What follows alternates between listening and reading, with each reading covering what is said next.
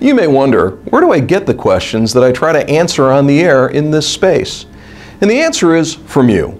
People who are out there in the automotive environment, car salesmen, F&I managers, general managers, dealer principals, F&I agents, product providers. The fact is, if it's important to you, it's important to us, and I'd like to answer your questions. So if you have one that deals with compliance, please send it to me at Bowtie Jim G. It should be appearing here on the screen, and I'll answer it to the best of my ability.